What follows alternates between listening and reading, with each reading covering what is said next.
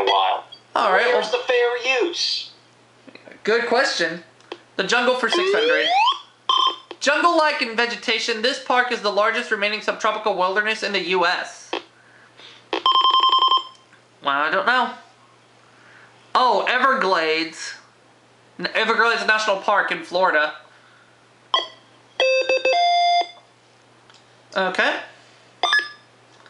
We have 2 clues left. Playwrights, and which one does she want? 800 or 1,000? She's got to take 800. His 1881 play Ghosts was once banned for being morally deranged. Dan.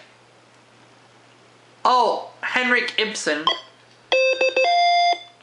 Now the last clue. I have to get this question right to stay in the game.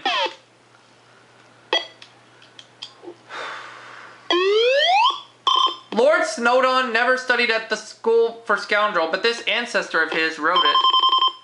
Irene. No answer. Well, I certainly don't know, so I'm gonna have to pass.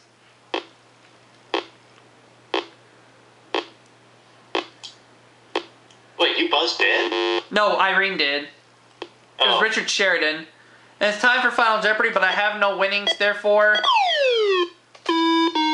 Dan wins with 6,200, but I'm sure I'll do better in the next Jeopardy DOS game. We'll see y'all for that next segment in just a little bit. Stick around, folks. And until then, folks, keep your feet on the ground, and as Professor Owl might say, have a zippity-doo-dah day.